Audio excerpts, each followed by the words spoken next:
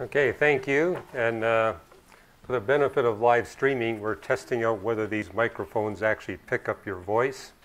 So hopefully we'll get some feedback as whether or not that's working, but it might help if you speak up a little bit just in case they don't pick up. And maybe we can depend on the live streaming folks to let us know if your voice is coming out. You know, in terms of those rules, there will be times when I ask you questions.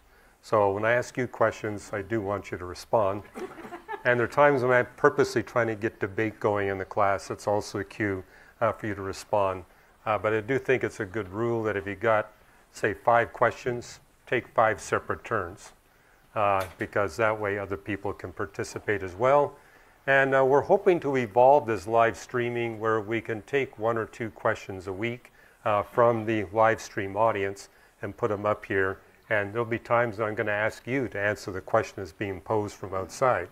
So this might become a good exercise. I got some questions for you today. And you know, I had a lesson planned in Ecclesiastes 9. I'm hoping we're going to get there, but this has been an eventful week. I probably have done 6 radio interviews on the end of the world that was supposed to happen yesterday, and it didn't happen. And not all of them were saying the world was going to end, but they were mostly saying that yesterday was the day when the rapture of the church would take place, when God would take all the Christians up there. And I don't know if they're right, then I've got some doubts about your spirituality, as well as my own spirituality, because we're still here. So, but you know, this is deja vu. I'm old enough where I've seen this kind of thing happen at least 8 different times. So I thought it'd be good just to kind of go over what happened yesterday, and just so, because you know, I've been having to field questions on Facebook and Twitter from people who said, it looks like they really got the goods. This is really going to be the time it happens. And mainly they're abusing what I would call statistical analysis. So I'm going to try to give you a little bit of statistics and probability theory here today, just so that next time this happens, you'll know how to respond. Okay, the basis of what happened yesterday is Revelation 12:1. And so I'm actually going to read the text. Revelation 12:1.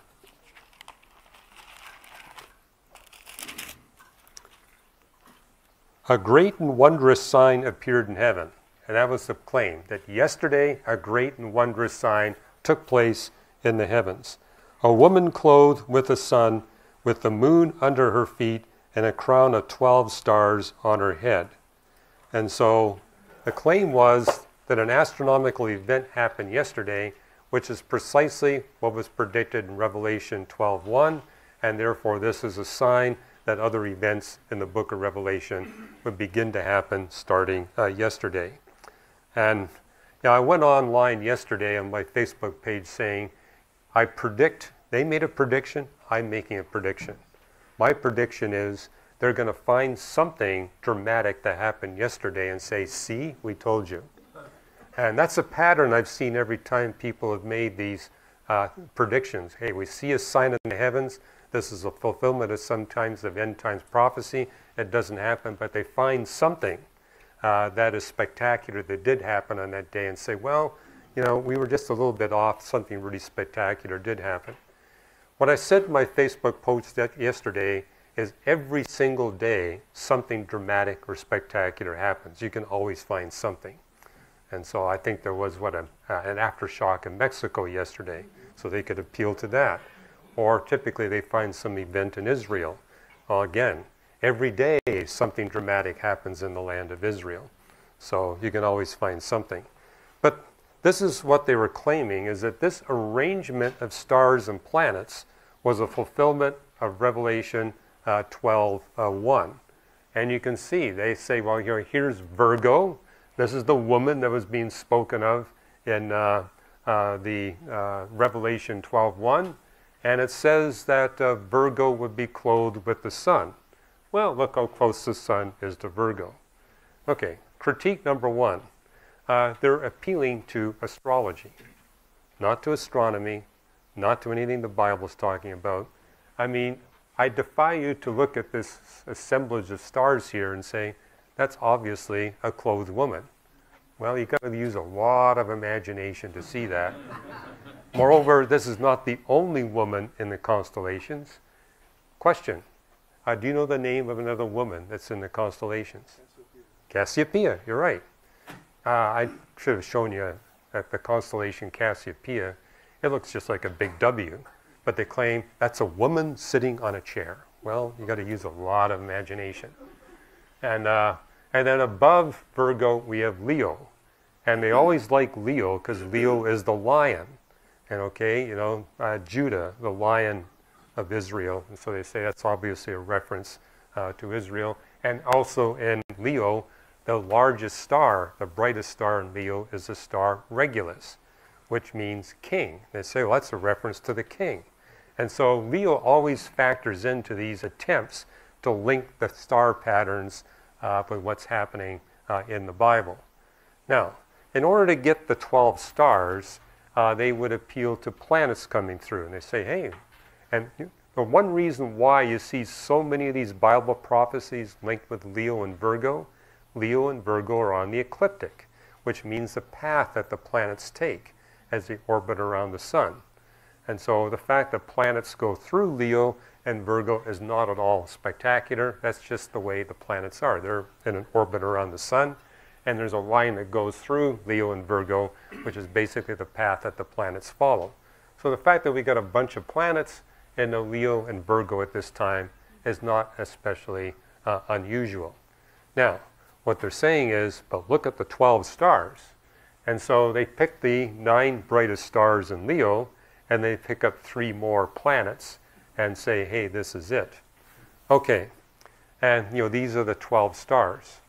Well, I actually looked at this early a couple of mornings ago, and I could see Venus, I could see Regulus, but I couldn't see Mars and I couldn't see Mercury. And so these aren't really particularly bright. And you know, Jupiter I couldn't see either.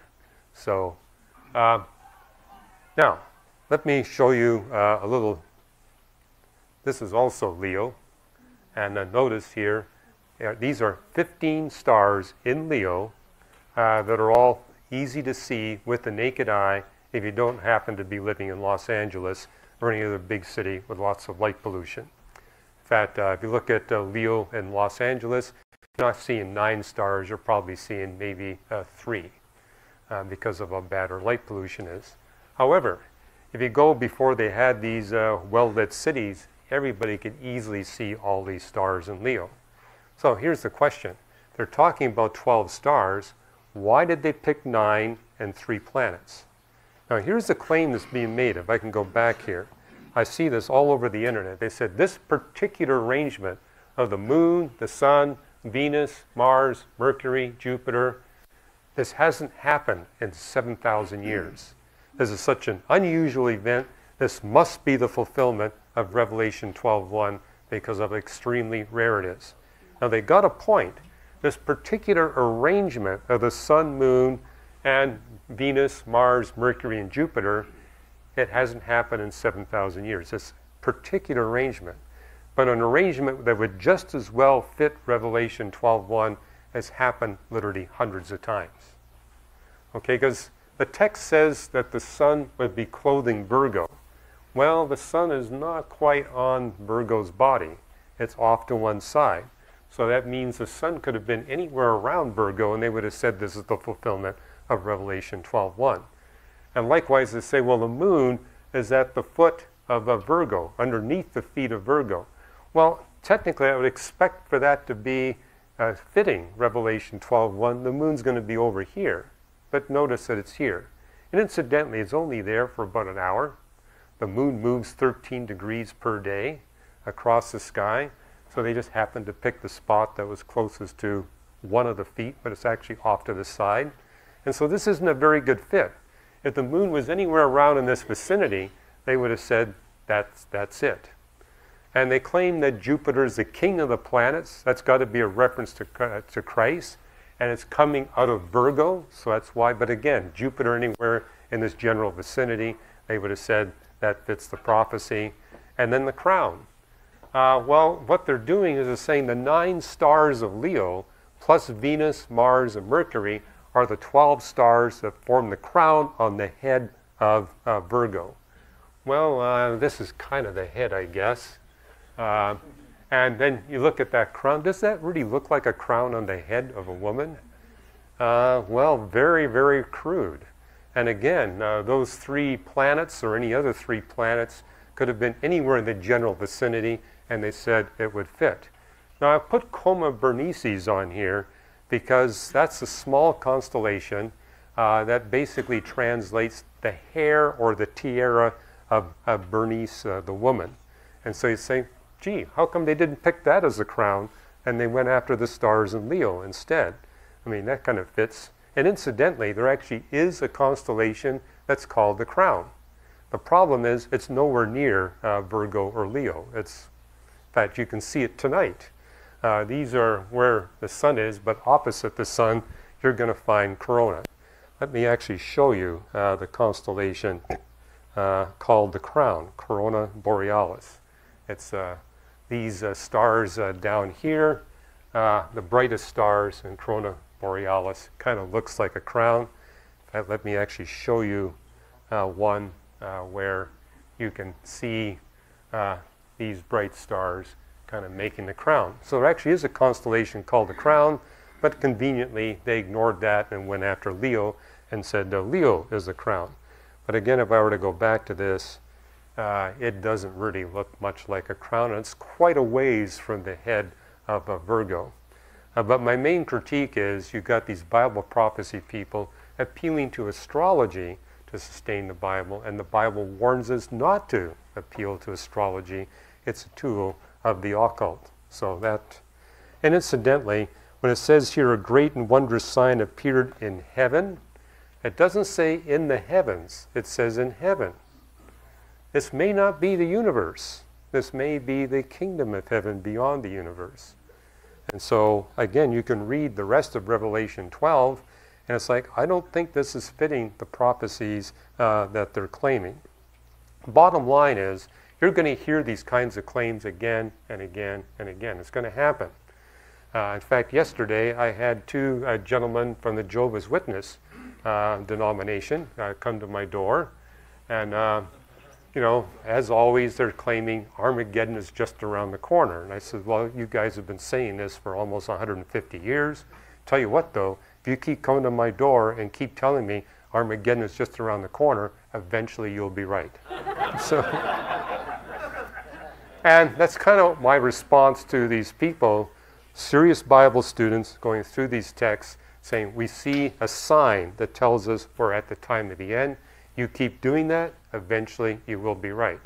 But the reason I brought this up for the class, there's a lesson in all of this, because the claim is this is statistically so extremely improbable that must be the fulfillment of prophecy. The fallacy is this particular arrangement is extremely improbable, but an equivalent fit that would be just as well fitting the text as what you see here, that's extremely likely. So this is not an improbable event at all. So, but hey, what really threw me off is, you know, I've made a couple of posts on this. I've done 6 radio interviews on this, and it's like everybody thinks these people have the goods. But what I noticed in the post I had put up on Saturday is that, or was it Friday? I think it was Friday. The preterists jumped all over me.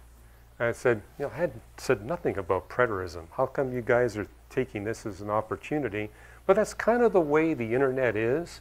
You post something, and somebody will make a post that's got nothing to do with what you've said, but they want to talk about it, and hundreds of people join in them, and you get this big debate going on. Say, how did this ever happen on my Facebook page? Happens to me all the time.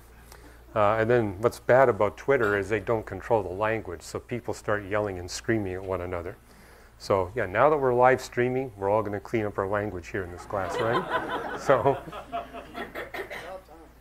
Can't we pretty much dismiss these out of hand simply because of the verse that says that no one's going to know when this is going to happen? No one's going to know the hour or the day, but to their defense, because, you know, a lot of people made that point. You know, why should we believe these people? They're saying, you know, this is the hour of the day, and what they were saying is, we're not claiming we know the exact hour or day, but we're saying this is the week or this is the month or whatever. So this is going to be the beginning. Couldn't that just be a metaphor, though, for not knowing at all when it's coming? Well, it could be. Although what you do notice is that there's a pattern in the Old Testament when God's going, and incidentally, it's reserved for when God's bringing his judgment wrath. This particular prophecy, I don't think, is in that context, and therefore, I don't think you can appeal to this. But what a number of people have pointed out is that when God is about to bring judgment on the reprobate individuals, he gives a warning. The warning comes, and as the time approaches, the timing of that event gets more and more clear to the individuals that are involved. But never does it get more accurate than the weak. So for example, you got Noah getting on board the ark. And he was there on the ark for 7 days before any rain came down. And so he didn't know the hour of the day, but he said, hey, if God's got me on the ark with all these animals and all this food and water, it's probably going to happen relatively soon. And so he probably knew at least a month. And then, you know, when he saw the clouds forming, he said, gee, I wonder if this is it. But he never knew the hour of the day. And likewise, you can see that with Lot and other individuals who are involved where God's going to be bringing his judgment wrath upon the reprobates. Yes? Yeah, I went to LMU, so Loyola University, they made me take, a bunch of theology classes. I mean, I got to. I mean, they didn't make me. I enjoyed them. I'm glad you enjoyed it. Yeah, I did. No. But in one of them, I don't know the official Catholic position on dispensationalism, but they made it clear that they actually called it Darbyism and said that right. The whole rapture theory was a creation of a pastor named John Darby. Right. And that it's not really something that we should take seriously as Catholics and Catholic doctrine. I don't know what you think. Well, I think that's what happened to me on the weekend, is that a lot of people who were just as concerned as I was that this is getting Christians needlessly focused on the wrong thing. In fact, on one radio show I said, do you have any last words, Dr. Ross? Says, yes. To all believers out there, please keep paying your bills. Okay? This is not going to be the end. In fact, if you are going to be raptured, still pay your bills. Occupy it till I come. But yeah, what happened is a lot of preterists jumped in and said, there is no basis for this prophecy ever being fulfilled, because they believe there will be no rapture of the church. That's a technical term which talks about how in the days before the return of Jesus Christ to planet Earth, an event will happen where God will take all the Christians up from Earth alive to be with him while certain events take place upon the face of the earth. And there's multiple theories on the rapture. If you're interested, I taught a 7-year, 9-month class in the book of Revelation, where in part of that we covered all the possible no rapture, partial rapture, different rapture theories. Incidentally, I got a couple of comments on Facebook saying, you've been advertising this Revelation course on MP3s. Where is it on your paradoxes.org website? We're going to get it back up there. So, but yeah, I'm glad people, incidentally, people have asked me, are you going to change anything you would teach there? Yeah, I would, because I taught that class 35 years ago. So there are some adjustments I would make, but bottom line is I don't see anything major that I have to change in that, mainly because we covered all the different possible interpretations. But the preterists basically say there is no rapture, and they claim that all these prophecies that tribulation Bible prophecy teachers talk about were all fulfilled in 70 AD. And they're basically talking about the Olivet Discourse. So if you haven't heard of the term preterism, it's the idea that the Olivet Discourse that you see in Matthew 24, Luke 21, and Mark 13, all of that was fulfilled with the destruction of the Second Temple, where the Romans came in and put down the Jewish rebellion, and therefore there's no more fulfillment of that to take place in the future. Which led to a kind of an interesting debate I saw on Facebook, where I said, well, it's really difficult to say that all the prophecies in the Olivet Discourse were entirely fulfilled and will not be repeated ever again, because of the fact that what you see in Matthew 24 are the disciples asking, two questions, not one question. Now, Mark 13 and Luke 21, there's just the one question. You say, isn't that a contradiction? A lot of atheists like to jump on the Gospels because they say, well, one will say two, another will say one. Or, the one about the rooster crowing 3 times, and one said that that would be repeated and one didn't. Well, it's the usual thing you see in courtrooms where they get a bunch of eyewitnesses up. One eyewitness sees X, the second eyewitness sees Y. We don't say they contradict one another unless it's impossible for X and Y to both be true. In this case, you have one author of the Gospel saying the disciples asked one question. That doesn't eliminate the possibility that they also asked a second question. So the questions you see in Mark and Luke and Matthew do not contradict one another, but I would argue the one in Matthew 24 is the most complete. And let me just turn to that. I don't have it marked, so it might take me a minute to find it.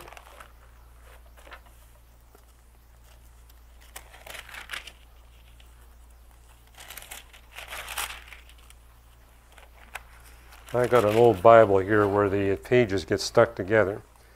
Okay.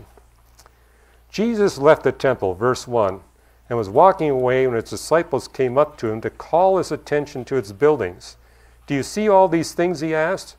I tell you the truth, not one stone there will be left on another. Every one will be thrown down.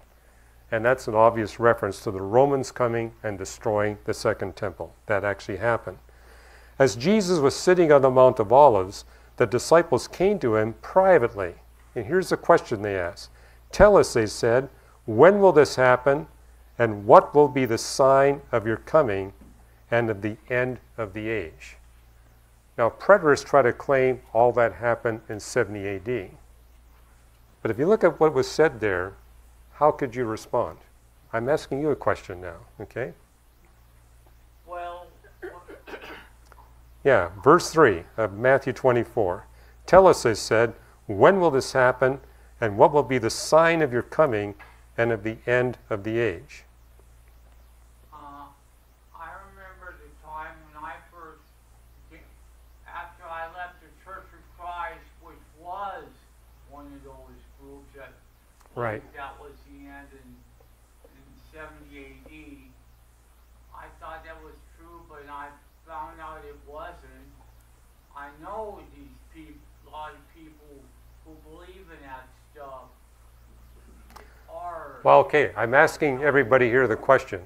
How would you respond based on what this text says? Yes. Well, the very nature of the question would be a sign of his coming. Well, if the sign occurred in 70 AD, Christ is late. Okay. Exactly. Yeah.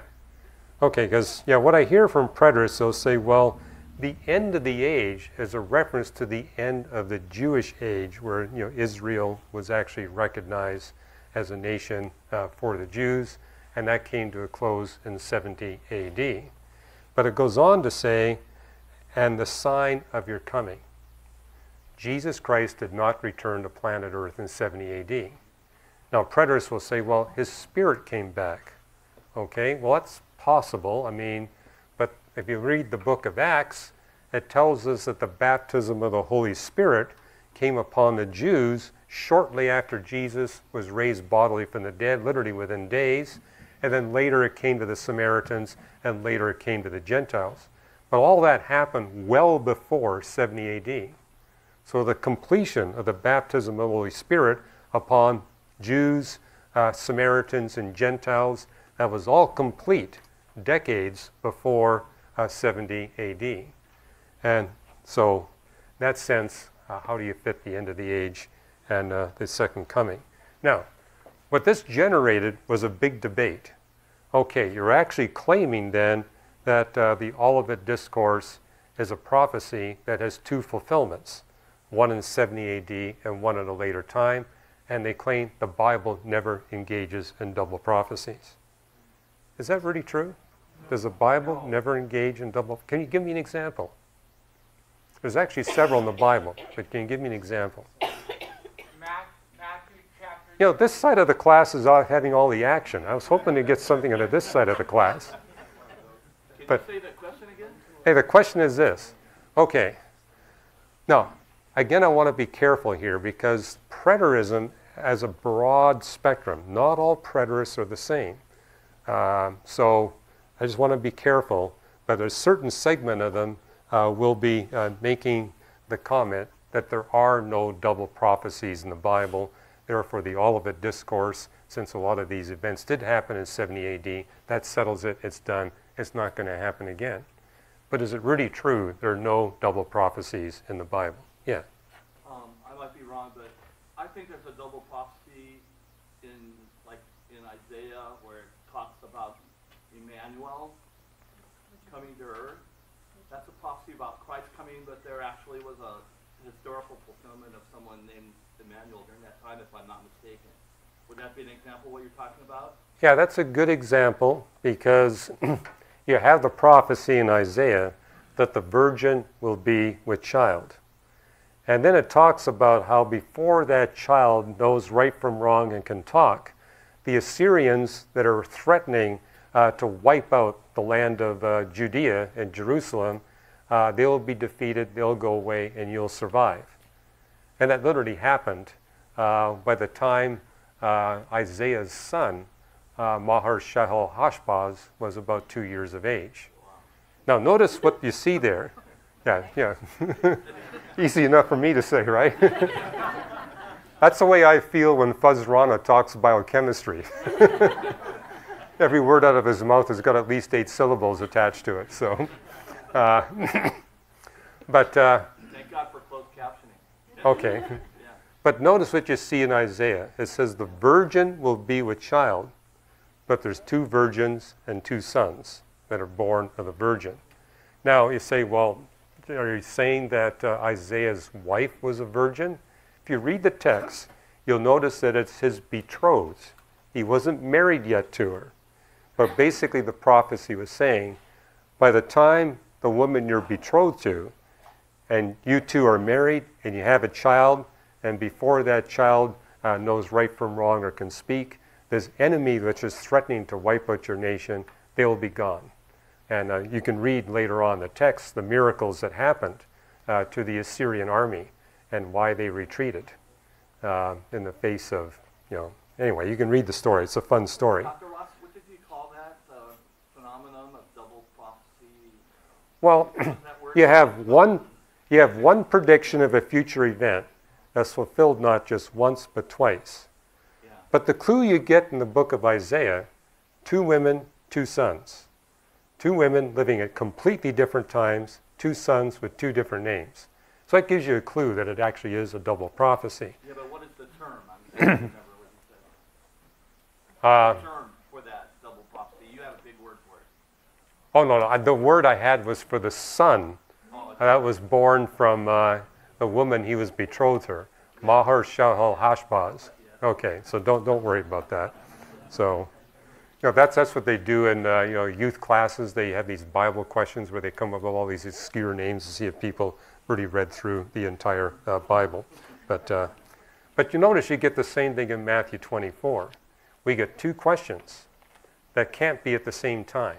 Therefore, at least some of what's being taught here in the text is being fulfilled at a different time than we see here. So, not that that's going to persuade very many preterists. And the reason why I discovered that preterism is so entrenched in many segments of Christianity is because of how they see people who take a premillennial perspective on end times prophecy get into the kind of abuses we're talking about.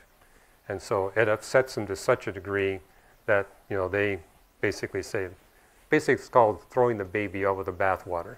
Preterist was the word I was looking for. Preterist. Okay, good. Yeah, technical term. Okay, and again, I want to just a word of caution. There's a whole family of preterist doctrine that's out there, and some are quite extreme, and some are not that extreme at all. So, Steve. I've always enjoyed the difference between Judaism and Christianity is mainly because of a double messianic prophecy. Christians have a 2-coming Messiah. Jews have a 1-coming Messiah. Isaiah has a Messiah who's not comely, who would want him, sometimes called Ben Joseph. Jews are looking for is yet to come, the victorious Messiah. So those messianic prophecy itself at its core is often double. Well, that's a good point that we could use when we're talking to our preterist brethren.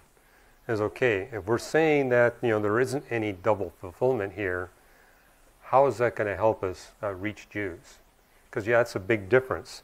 We Christians believe that the Messiah comes twice at two different times with two different fulfillments, and they believe it happens all at once. And you could argue, well, how could he come as a messenger of peace and a messenger of war at the same time? Because that's really what we see in the Old Testament prophecies.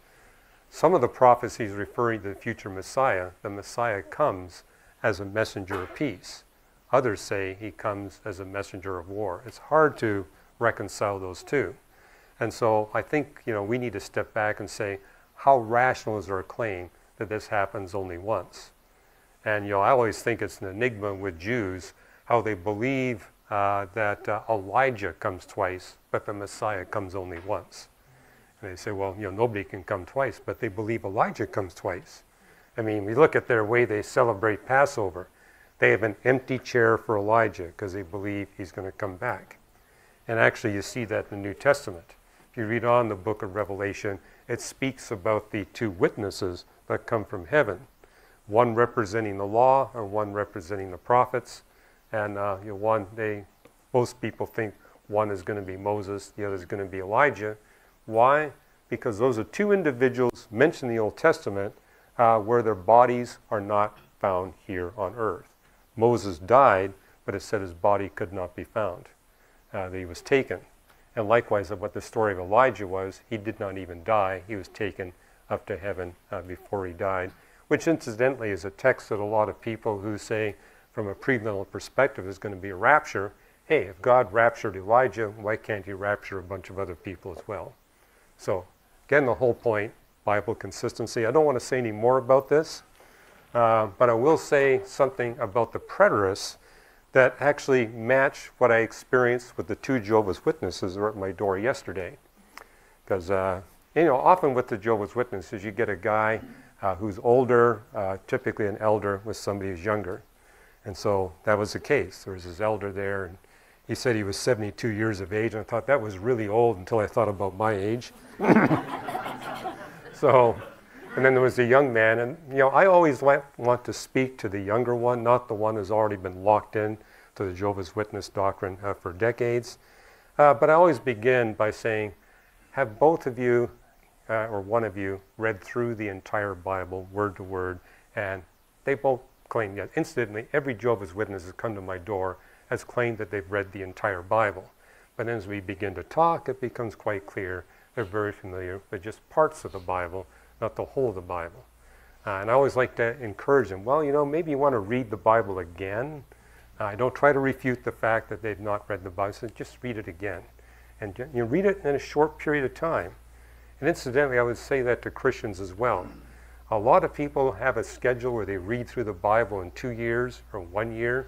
It's really hard to see how everything consistently fits together if you take that much time to read through it. I'd like to read through it in 6 weeks. And you say, how can you possibly read through a book that big in 6 weeks? Well, I've watched my son go through, what's that set of novels that come out from that lady in Britain, Rowling? Harry Potter. I mean, each of those books, it's got more words in it than the entire Bible. And they read through it in less than a month. So, but here's the problem. You can't read the Bible cover to cover in 6 weeks and get everything that it says. Don't try to do that. Kind of pick a theme. Let's just look at what the Bible's got to say about, say, marriage and family, or what it's got to say about end times prophecy, or what it's got to say about creation, kind of what we're doing here in the class. Pick a theme, because you're not going to just read through it once. This is the Word of God. You're going to read through it many times. But if you read through it quickly enough, you'll be able to see how all the pieces fit together. After all, it's 66 books, not just one book. So that's how I began my conversation. But I said, what do you think is going to happen to true believers in Jesus Christ? And they said, well, the 144,000, you always get that out of them, they're going to be up in heaven. I says, well, what about everybody else? Oh, we're going to be here on earth. We're going to be just like Adam and Eve in the Garden of Eden. And I said, is it going to be with the same sun? Yes. Are we going to have gravity? Yes. Electromagnetism? Yes. A few Jehovah's Witnesses actually thought through whether or not it's possible to have life here on planet Earth for very much longer. So we're going to be here for all of eternity. Well, what about the sun getting brighter and brighter? They said, it's just going to stay the same. He says, that's not the way it's been. I said, that was their whole point. It's going to be just like it would have been since creation. Well, I said, if that is the case, it's going to end. And they said, well, our scientists say, and I said, who are you? And I said, well, I'm an astronomer, so that kind of got them listening.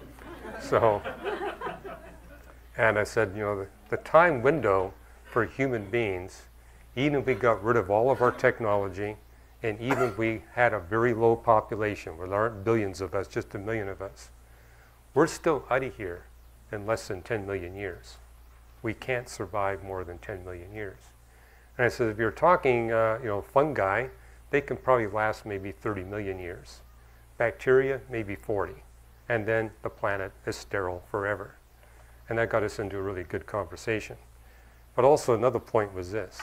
If you're saying planet Earth is our eternal home, and again, it's not just Jehovah's Witnesses who believe this, a large segment of the body of Christ. I've been in seminary campuses, very conservative seminaries, where they believe that God's simply going to restore the earth to the condition it had during the time Adam and Eve were in the Garden of Eden before they sinned. Oh, it says it's going to be global. And so, well, in that case, you're claiming that the number of people who will be redeemed by Jesus Christ will be a small number. And I said, what do you mean? And I says, well, the planet's only 8,000 miles in diameter. How many people do you think you can have living on this planet? And I said, well, there's 7.5 million of us, 7.5 billion of us right now. Do you think that's going to be the number? It's not going to be bigger than that? I said, it's simply not possible. In fact, I heard an interesting lecture last July where it said the maximum carrying capacity of our planet Earth with the level of technology and standard of living that the average person in the United States enjoys right now is 1 billion. It says we can sustain 7.5 billion because most of the world's population aren't as wealthy or technologically equipped as we Americans are.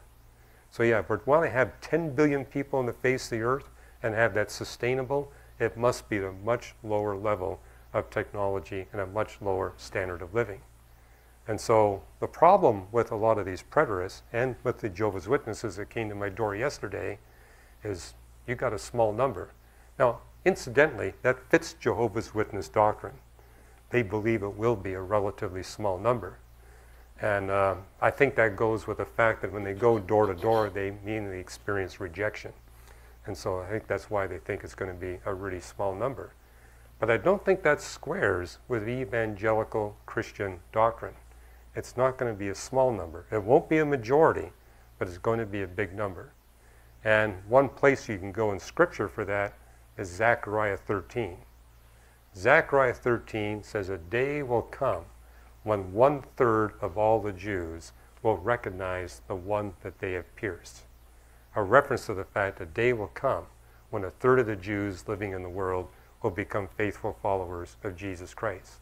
Notice it's not a majority, but neither is it a small minority. We're not talking 1%. Well, I mean, look at the number of Gentiles today that are followers of Jesus Christ. It's way more than 1%. Even if you discount all the people who play to be Christians, we look at the number of people that are serious about their Christianity, regularly attending church, regularly contributing or involved in bringing other people to faith in Jesus Christ.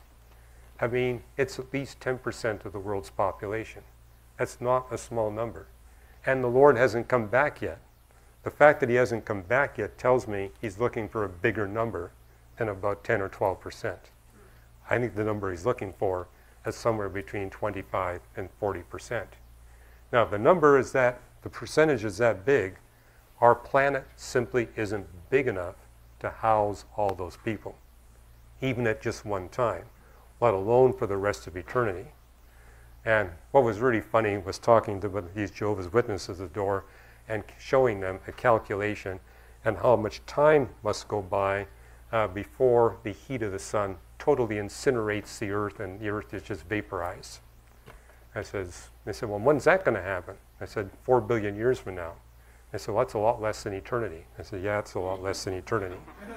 But even before then, if you read my book, Improbable Planet, we're talking a maximum of 1,400 years before we exit our time of extreme climate stability.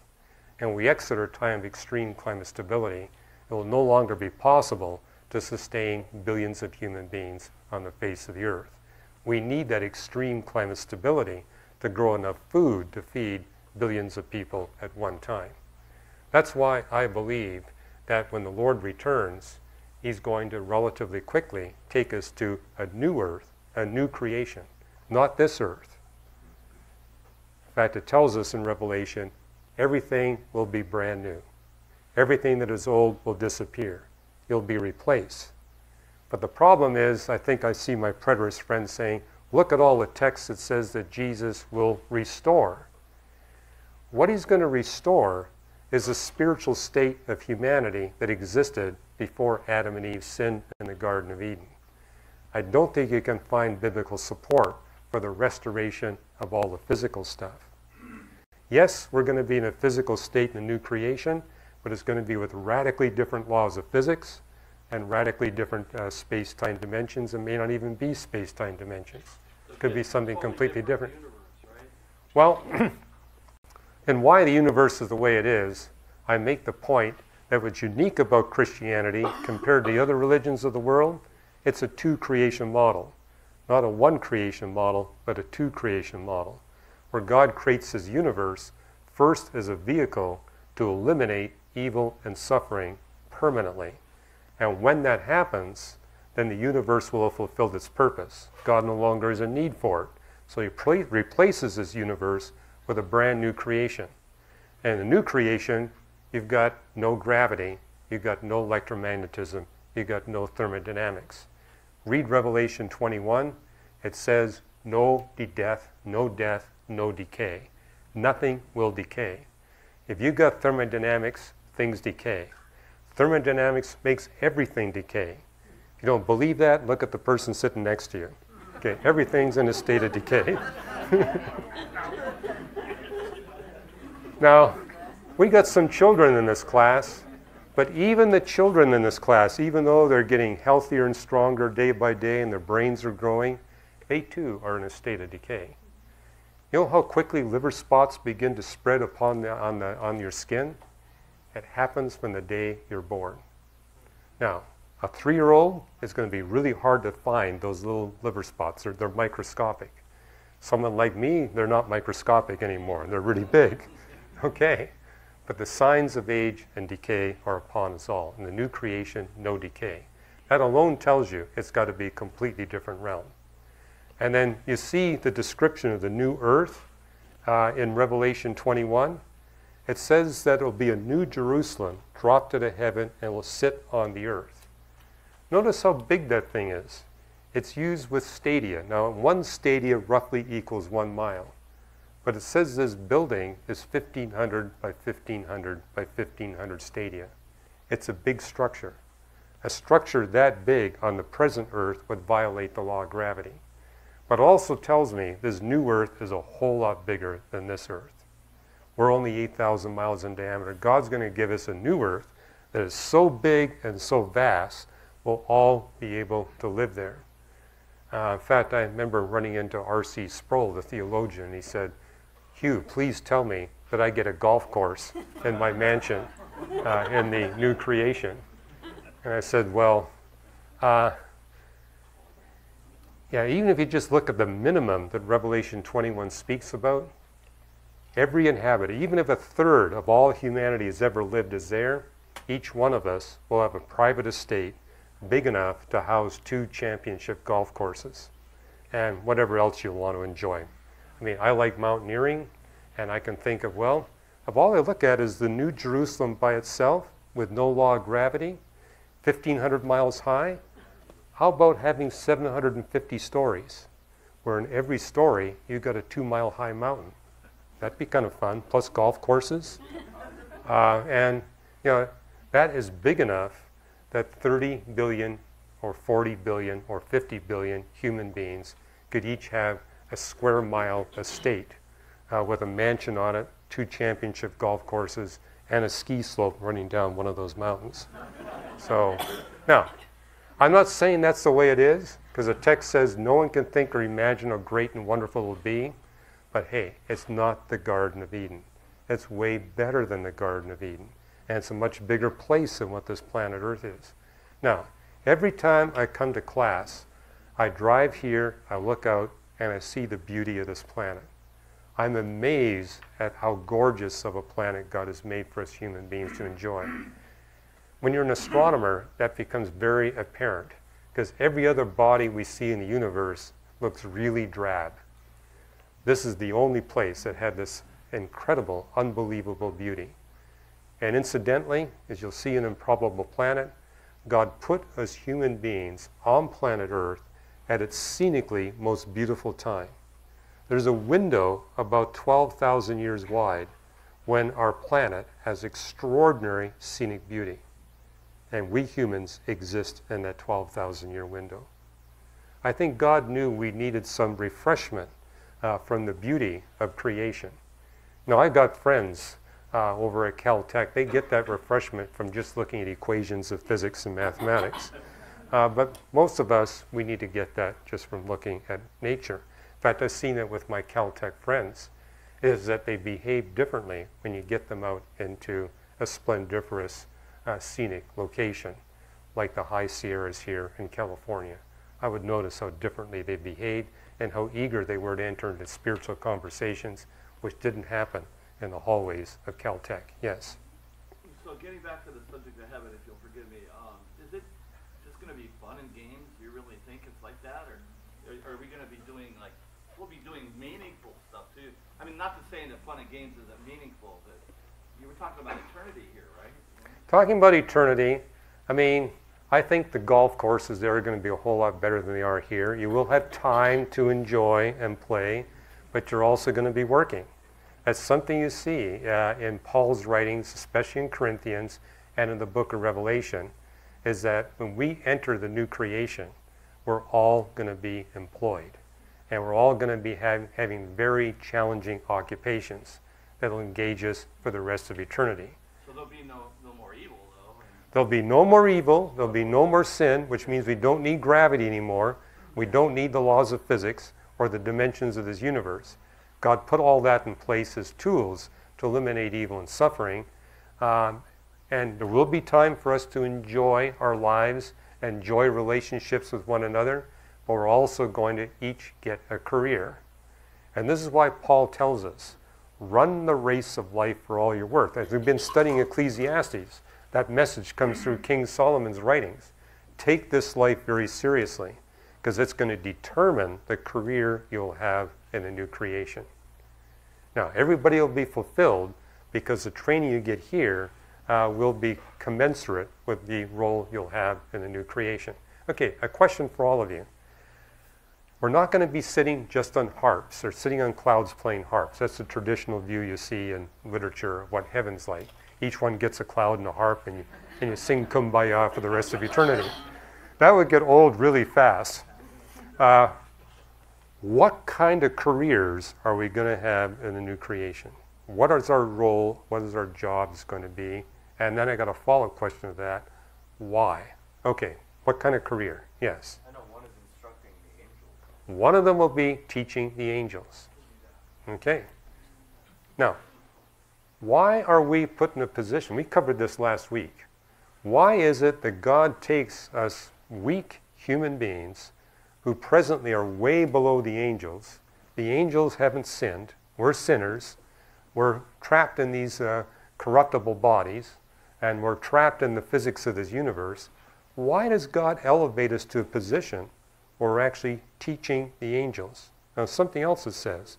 It says we'll be judging the angels. And so we're going to be in a position of judging angels and teaching them. That doesn't seem rational. that we weak human beings would be given such a high role. Why? Because by the grace of God we will have passed the test. We will have been forgiven, which is something angels don't get to experience. Okay, angels don't get to go through the course that we go through.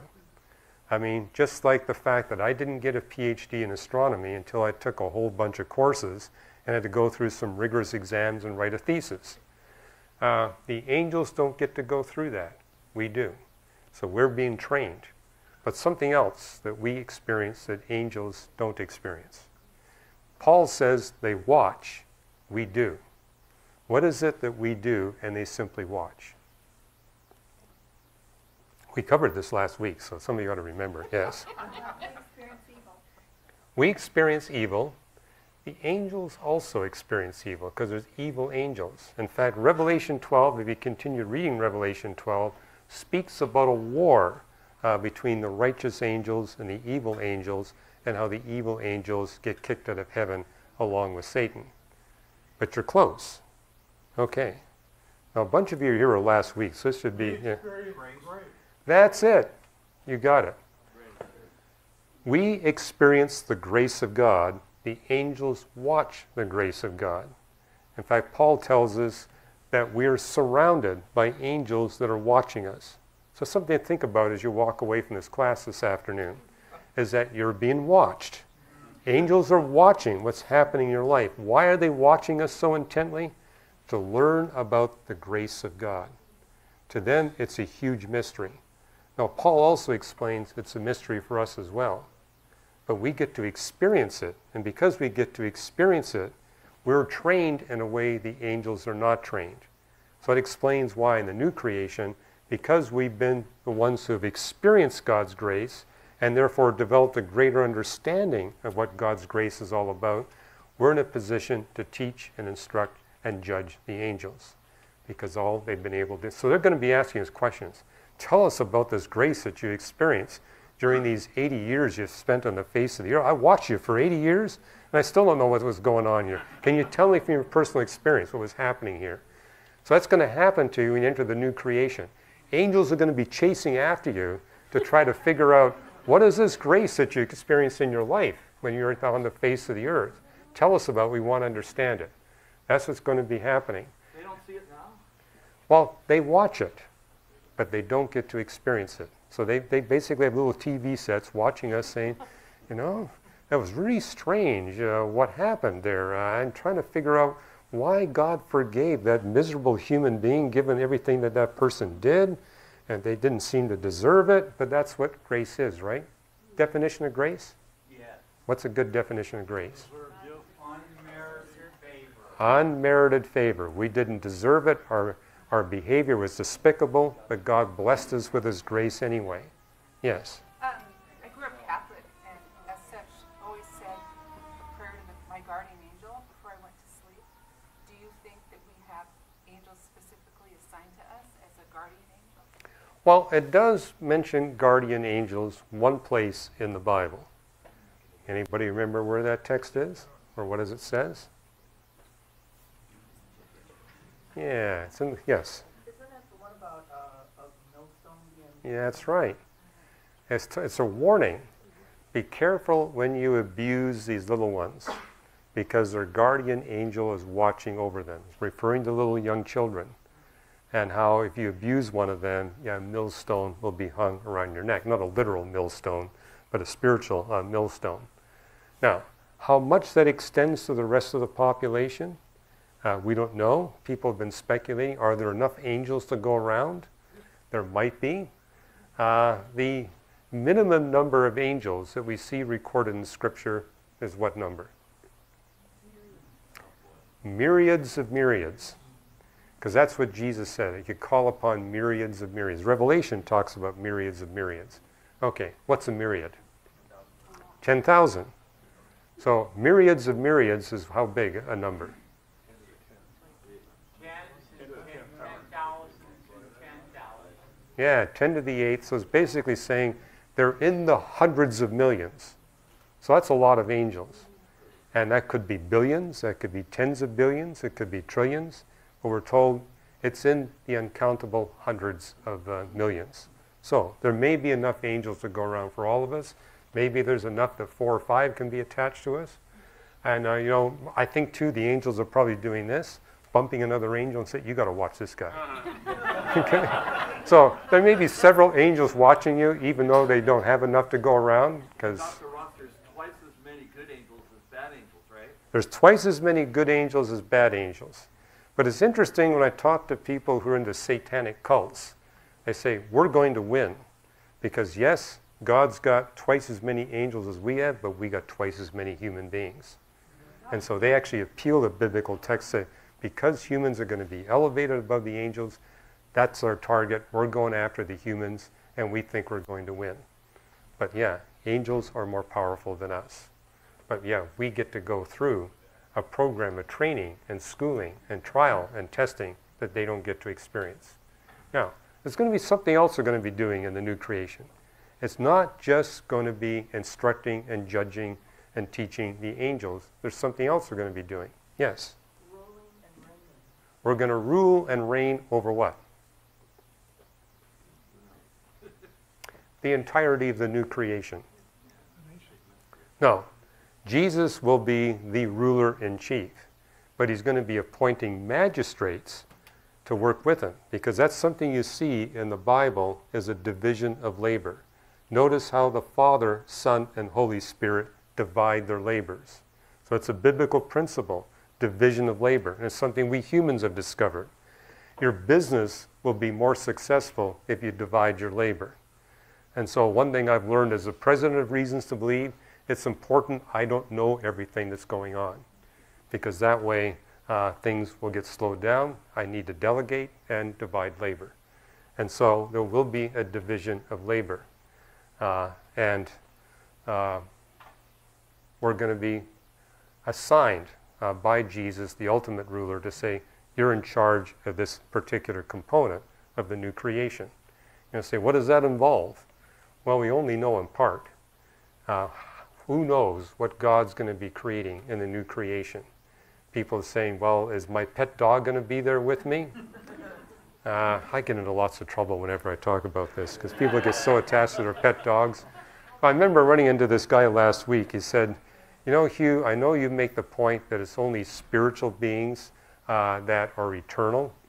And, maybe God will have spiritual pets in the kingdom of heaven. That could be.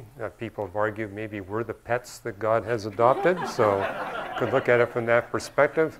But yeah, I had this interesting comment. This man said, I've had 13 dogs in my life. I really don't want all 13 of those dogs with me for the rest of eternity. Maybe a couple, but not all 13. So, people ask me then, why does God allow us to bond so powerfully to these birds and mammals? Well, he bonds very powerfully to us. And notice that most of our pets don't outlive us. And so we have that sense of brokenness when our pet leaves. I mean, I grieved when one of my cats died a couple of years ago, because that was a cat that was really strongly bonded to me. So strongly bonded, in fact, that when I went out of town, I had to talk to him on the phone to get him to calm down. He would misbehave until I called on the phone. And my wife would say, you got to talk to your cat. So, but just as we feel a loss when we lose one of our pets that's bonded to us, likewise God feels a deep sense of loss when we walk away from us. And every one of us has done that once in a while, where we've turned and walked away from God. I see Dave there standing at the back there. And yeah, it was an exciting week what we went through. Hopefully this has been of some benefit to you, because my goal is this is going to happen again, these kinds of things, these kinds of doctrinal disputes. I just want you to be ready. And particularly how to deal with some of the abuses of statistics that go on. Let me give this a review of where I want to go, because it's actually relevant to what we taught here. There's a passage in Ecclesiastes 9, and for the benefit of the live streaming people, we're doing here in Paradoxes, we're going through all the major creation texts in the Bible. And we've been doing this for years. We're about halfway through the Bible now, and we'll continue to pick up these texts. But most of Ecclesiastes does deal with science and creation. But there's an interesting text here that's actually relevant to what we've been talking about today. King Solomon says, I've seen something else under the sun. The race is not to the swift, or the battle to the strong, nor does the food come to the wise, or wealth to the brilliant, or favor to the learned, but time and chance happen to them all. No man knows when his hour will come, and evil times fall unexpectedly upon every person. In other words, what Solomon is talking about in the previous passages and chapters is there's every benefit to being wise and to be learned, to be swift and strong physically, to be brilliant, every advantage, but recognize time and chance happen to everybody. Now you think God being God, why wouldn't he work it out that he would give us a motivation? Okay, if you're wise and learned, these are the advantages you're going to accrue. And there are advantages you will accrue. But he's basically saying here, don't count on it, because chance can happen to everybody. Evil times fall upon every person. Why does God do that?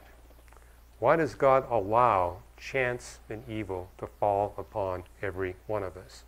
After all, he's God. He could intervene and save those that have been righteous towards him. Save those who have been diligent in the learning of the things of God. Why doesn't he step in and make sure that they benefit and prosper? Why does he let time and chance and evil happen to every human being? There is an answer. And we've discussed it, well, maybe 2 years ago in this class. So if you've been with us for a couple of years, you'll have the answer. And as you go down further in Ecclesiastes 9, it gives you a hint, something I want you to study about. Because that's a question non-Christians pose all the time. If there's a God, why does he let bad things happen to good people? And that's basically what Solomon is saying here. Bad things will happen to good people. It's God's intent that that would happen. How do you answer the skeptic and say, I don't think that fits an all-powerful, all-loving, all-knowing God? That's the big answer that atheists have against Christianity. They say, we know your God doesn't exist, because if he's all-powerful, all-loving, and all-knowing, he would never let bad things happen to good people.